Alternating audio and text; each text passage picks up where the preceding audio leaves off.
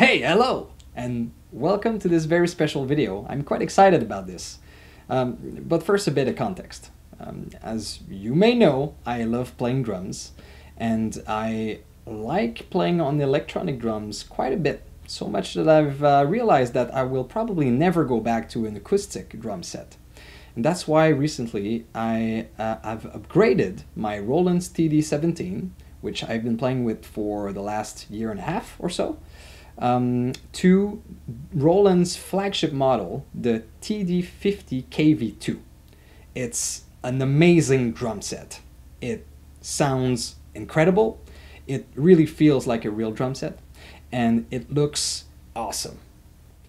So when I received the giant package a week ago, I was in a hurry to open it and see and hear how it sounds, but I thought it'd be better to immortalize the moment.